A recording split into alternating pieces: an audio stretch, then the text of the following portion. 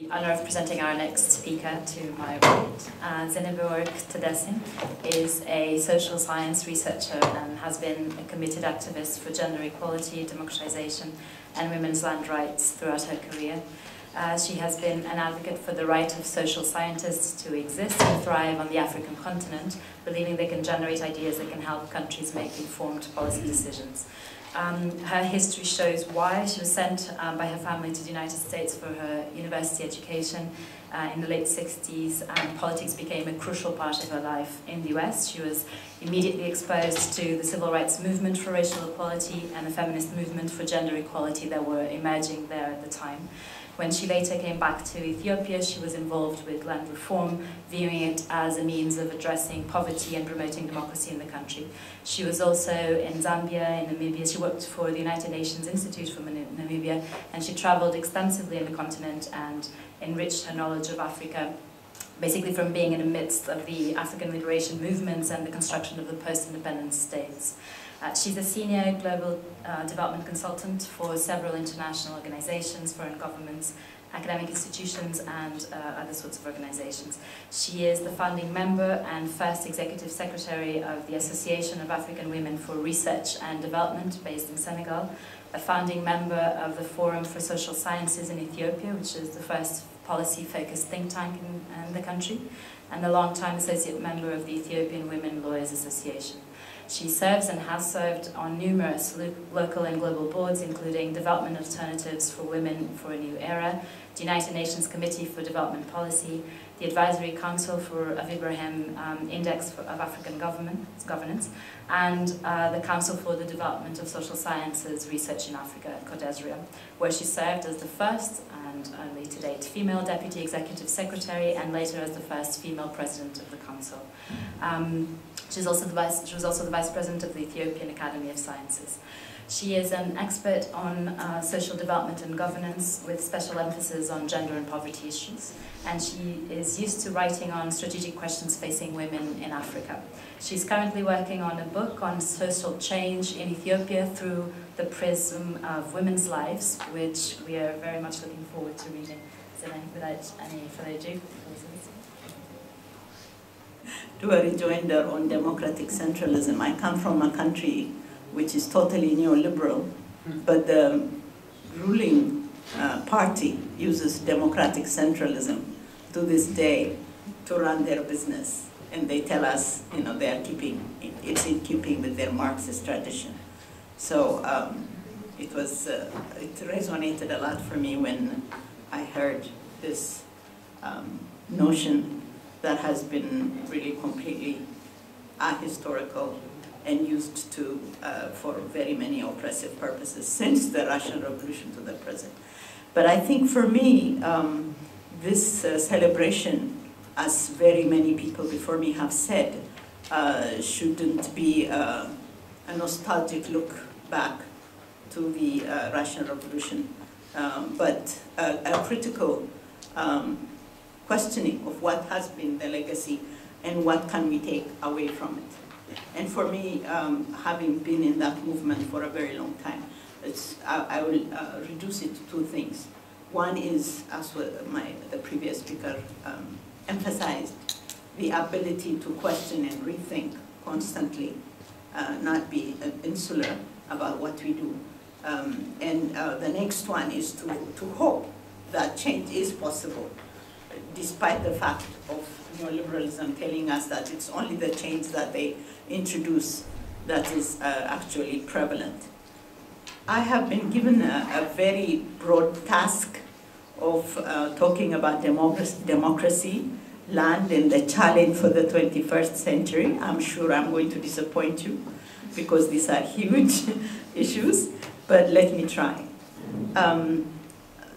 The first thing I want to put on the table in line with the emancipatory hypothesis of this conference is that I don't buy this celebration of liberal democracy that has taken the world by storm, and we are every day witnessing the outcome that it can bring very, very strange characters through elections that is credible or maybe not, but nonetheless, within the continent of Africa, to which I'm going to limit my, my note this afternoon, it has been really reduced to occasional elections, some constitutional revisions, which are usually not even put to, implemented, and that's about it. So we do use words like participation, inclusion, and so forth in electoral discourse, but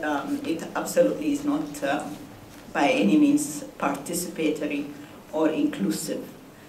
So the first thing I will try to do is indicate what I understand as a citizen of that continent by democracy.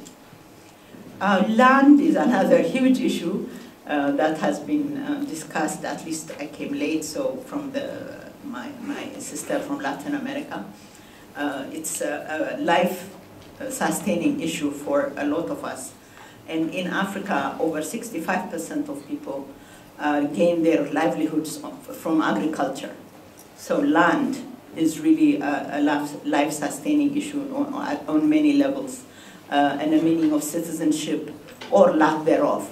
And so land, for me, is not the commodity that neoliberals want us to believe it is, but has very many multiple uses. It is a special productive resource. It sustains livelihood. It's a source of shelter, social security. It's also a source of diversified livelihoods and source of energy, medicine, and a whole wide range of livelihoods, as I mentioned. It also, land in a context of agrarian society, and I limit myself to Africa, which I know has also a subjective dimension. It's a source of respectability, a recognition, a sense of belonging, and a risk-taking. It provides risk-taking ability. But most of all, the land is an indication of a social relationship within society. And so in the vast continent of Africa, access to and control and ownership of land is differentiated. It varies from unequal patterns of land concentration, exclusion from land and basic livelihood requirements for primary accumulation, marginalization in terms of territorial space and local autonomy. And this inequality is also found in terms of national and local citizenship rights embedded to access to land, especially for women, migrants, ethnic minorities. In other words, the basic structure of landholding inequalities are found along gender, race, class, ethnic-based discriminations in the allocation of land rights. And this has two implications, both in terms of democratization and in terms of land rights to core. And that is that in the Marxist tradition, we used to talk about, and some still do, the women question, the agrarian question, the national question, and often enough, even in parties, these were dealt with like silos. There were some people who advocated and were passionate about the land question. Others would work, women, as was said, the minority of women will talk about women's rights. And others will talk about ethnic discrimination or work towards that. I think now when we redefine democracy, what has become clear is that if we all stayed in these silos that we are passionate about, we do not make progress. So it's both an indication that inequalities are differentiated, but also the basis of alliance building. I have a friend who always talks about a woman is a woman, an oppressed woman, but she can be from an ethnic minority and be from a working class. So it's not like these, it's three different peoples or three different issues, but one person who experiences these multiple levels of inequalities. So if we try to address just one, or as has been embedded in the Marxist tradition, prioritize one over the other. For example, for a very long time, a lot of Marxists only felt comfortable talking about class struggle. and ignored all these other inequalities, particularly gender and ethnic discriminations. And that really scattered the forces that could have addressed this hegemony, capitalist hegemony, over many aspects of our lives. So, as I said, it's both an understanding of the complex issues of inequalities and oppression, and a possibility, as was also suggested by our previous speaker, of alliance building over very many issues and making our forces much more stronger.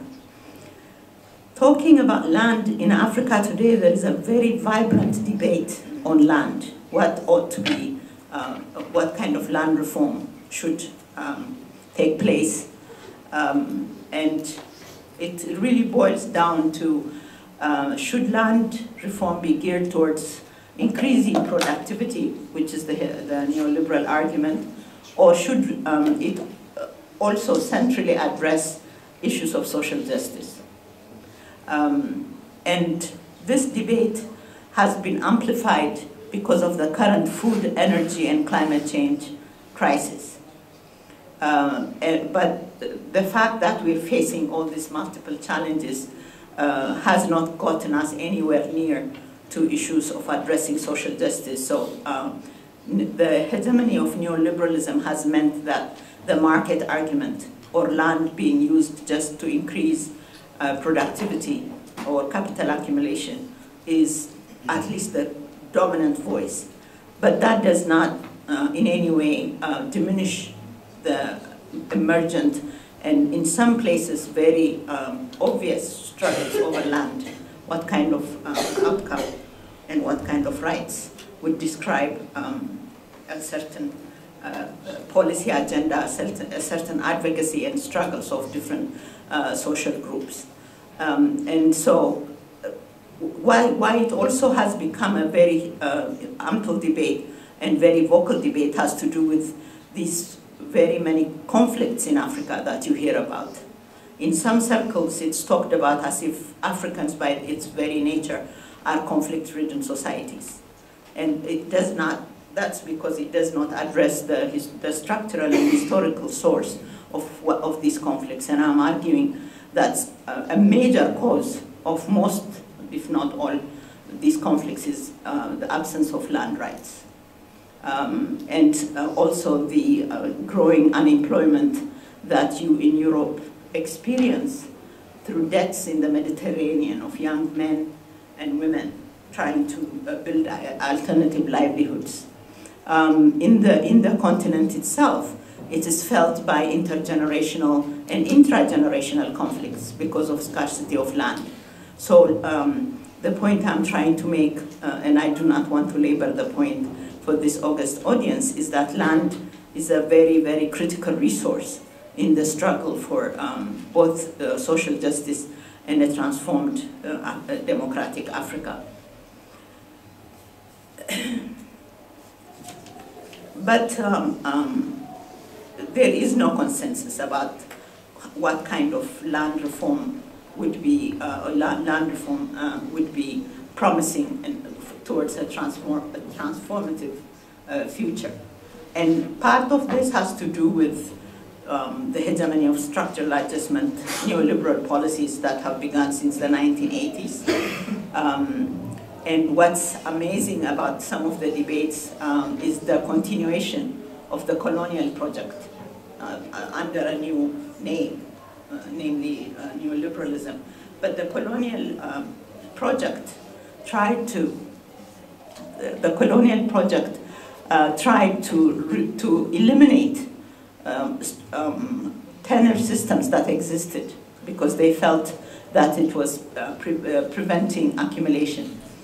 And that didn't work, partly for the reasons that were described in the case of Latin America today, the persistence of these customary, in our case also we call them communal tenure, the tenacity of people holding to their land systems, and other reasons. And therefore, they gave up abolishing these systems, that is the colonial powers, and tried to work with the leadership inside these systems. We have chiefs and other local leaders that sustain this system of land tenure. But then in the immediate post-independence period, that was changed, and the post-independent states also tried to abolish these customary systems, saying that they were backward, then what Africa needed was modernization, etc., etc. That didn't work as well in terms of increasing productivity, and also because people resisted this abolition of their indigenous tenure systems. And now we see a comeback of this coalition between chiefs and other leaders of land distribution and the state and international capital. So what has happened is that these systems continue to be called customary, communal, but it really masks the massive emergence of land markets and commercial relationship within these systems, which are called customary and communal. But a huge amount of social change is taking place in terms of land being sold under different guise. And so a real example of increasing commodification and proliferation of transfers of land and widespread competition and conflict over land. One of the things that I have tried to bring to the attention of the public is the disproportionate impact on gender relations that these commodifications and transfers of land have over women, because to begin with, even in the customary systems, they had unequal access to land. And in fact, they used the same kind of negotiated methods that our colleague talked about today to be able to have some access to land for themselves and their children. In this changing structure of land in the continent, and particularly the growth of commodification, it has meant less and less access to land for women, and therefore destitution, conflicts, and really growth of disproportionate levels of poverty among women in the continent. So this use of customary to disguise these heavy changes in land tenure is one of the critical issues that need to be addressed if one is to talk about real democratization and real land rights on the continent. Changing names or using names that sound historical can hide a lot of inequalities and social dislocations. And in many cases, this is what is happening. So the renewed land debates, which were, as I said, ignited because of the current food, energy, and financial crisis, particularly since the global financial crisis and the climate change, has led to land grabs, which I'm sure most of you are aware. In Africa, multinational companies, even universities and their boards and so forth, are grabbing land in a very visible and very significant ways under the guise of Africa needs increased productivity, and that these large farms are going to actually make it possible. And one thing that we see clearly with this process is that it's not only the good old multinationals that we knew from way back since colonial period and post-colonial period, but folks that we used to think were third world comrades. India being one, but that's because they are just here. But Latin American, I mean, not Latin American, but other Asian countries like Korea and Middle Eastern countries are also part of this land grabbing process that's taking place. And what's ironic is that agriculture, in fact, is declining in Africa, because these large farms are usually meant for export crops and not to increase food availability for the local population. And indeed, some of these farms have created employment both for men and women. But if you look critically at what this employment means, it means low pay, very dangerous working conditions, very threatening to their health, and irregular. I mean, these farms, for example, in Ethiopia, it took the form of growing flowers for the export market. And suddenly, because of the economic crisis in 1998, 2008, lots of these farms left. It was no longer profitable for them. The market didn't exist in Europe and so forth. So these women were left without any kind of social security, employment, and their health affected very tremendously. And the only avenue open to them for their own livelihoods was to go to work almost in slave-like conditions in the Middle East. And today, in very many African countries, particularly in Eastern Africa, the massive migration of women out of farms to to Middle Eastern countries is an indication of this land crisis, in a way, because women are getting nowhere with the existing diminishing land, hard working conditions, and very little earnings. And therefore they opt for migration, which creates another layer of oppression and dislocation for them and their families. So in the process, though, another significant thing to look at in terms of gender and land is the World Bank and other financial institutions have become the best friends of gender. They promote that land reform should be gender equitable, and promote and push very hard for land registration in the name of couples or in the name of individuals in households. And on the face of it, this sounds like a very democratic, very good kind of proposal. But in actual fact, my reading of it, and I'm definitely not the first nor the only one, is that it's another method of bringing land to the market rather than benefiting women, because getting titles to land doesn't necessarily mean that they will actually have direct access to it, because they need capital, they need labor and other means to put this land into livelihoods, and they don't have that access. And secondly, land has become so diminished that it's not viable enough for sufficient livelihoods for couples in households. For example, in my country is one example where land registration has taken place and women now have land titles, but it has not increased their food production, nor their rights within households, nor their voice in the public arena, because it has very little meaning unless it's accompanied with a very wide-ranging other reforms with this land distribution process.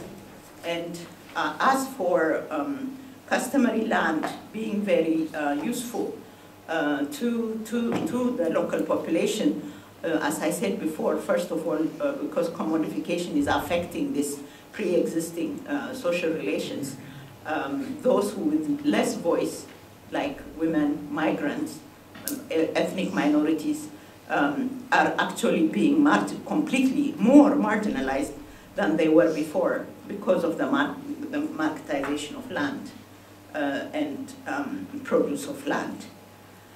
So, in this context, how do we see, how do I see democratization in the one sense, on the one hand, and land on the other going forward?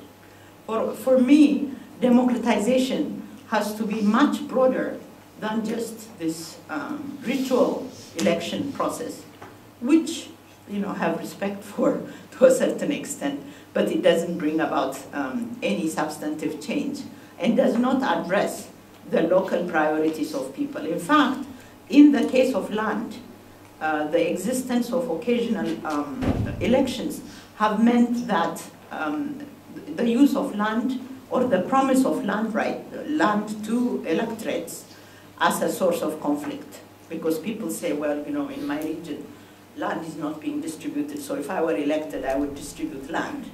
And people take that seriously because, as I said, land is a life and death issue for very many rural people and urban people as it happens much more recently. And therefore, electoral competition tends to mobilize villagers and illegal settlers and others, and this tends to conflicts, and these have in fact been documented as sources of conflict in many African countries, because post-election these electoral promises cannot be delivered. So this celebration of just election as the main component of democratization leaves out a whole host of other issues that need to be addressed if people are to have social justice and live decent lives. And for me, the first thing that needs to be done to be pushed for by progressive forces is the transformation of the state, or returning it to a democratic and developmental state.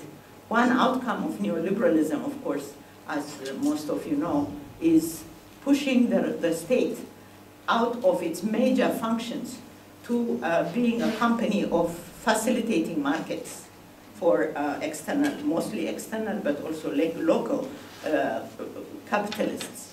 And so returning the state to its function of providing employment, which has been completely removed from the development agenda, of providing social security and social services, and other functions of the state that the immediate post-independent African countries enjoyed, but no longer do because of neoliberal hegemony, is one thing. But that this does not mean a return to a sort of democratic centralism that was referred to before and that exists in some places, that the state needs to have democratic values and democratic principles, which for me means listening to people and addressing their immediate needs and using the resources of a given country for the benefit and social welfare of the people, and not just for external forces and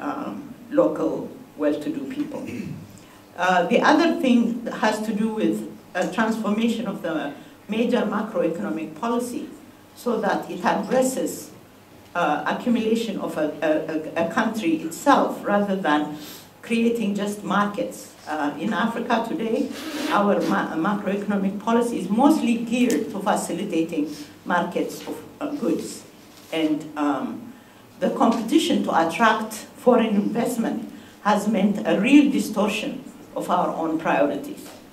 For example, these elections that I referred to, often parliamentarians who have absolutely no say on our budgets, on the way that the country ought to be run, and so forth, because these are mostly decided in IMF corridors and other places external to the continent. So having institutions that actually reflect the wishes and support of the electorate, and not just occasional electoral competition, is another way of making sure that democratization actually takes place. And in the case of Africa, and to link the topic that I am trying to address, land and real land reform that transforms social relationships in the continent ought to be the core of a democratic project. It cannot be left to just certain electoral competition periods or to just market forces and so forth, but really respond to the actual needs of landless people, who work on land and whose livelihood basically depends on land for both subjective and objective reasons. And for this, there is ample reason that despite land scarcity becoming the real character of land on the continent, this can be done if there is a macroeconomic policy that also creates employment in other sectors. at the moment, employment, as I said, has been removed from the agenda, from the development agenda, and at best there is reference to people creating their own entrepreneurial, small-scale capital accumulation processes, but this won't do. And Africa has sufficient resources and abilities to create real employment, especially for young people who make up almost 60% of the population in our continent. And the macroeconomic policy also have to have a very robust social policy that addresses the needs of people, which most of you in this room probably take for granted, but in our part of the world are daily struggles. The access to water, access to energy, access to other household needs that sustain livelihoods, children, and so forth. One of the outcomes of the neoliberal policies that started in the 1980s has been to really reduce social services to the bare minimum. And when you hear of scourges like Ebola, like other diseases that are affecting thousands, if not millions of our population, it's because governments who can afford it, who have the resources, are no longer investing in health services, in schools, and roads, and other essential services that a state, particularly a democratic state, should be concerned about. And therefore, the outcome of that is the dislocation and real deprivation of large sectors of the society. So land alone will not be a solution, or will not be a response to full democratization, but it has to be a huge component because it does affect a very predominant part of the African continent. The other aspect of democracy now or going forward that I foresee is allowing the type of real robust organizations, be it political parties, but also other organizations where people can come and feel a part of a solution to all these problems that exist. And what we see on the continent is people really eager, even under this false participation where they bring people after something has been decided and they put them in a room and say, oh, it's been participatory. People are really eager to be part of the solution to the very many problems that affect our continent. They also want to see that the resources of a country are equitably distributed and used. And they would like good schools, they want their children to have employment, and so forth and so on. But there are no forums for this kind of discussions because they are discouraged. And so democratization means those kinds of organizations which really mobilizes people's voices in ways that are constructive both to the participants and to the country and the continent that they live in. So for me, land is important, has to be addressed, especially in a continent like Africa where other forms of industrialization, in fact what we have been going through since 1980 is a process of deindustrialization, and that is one claim.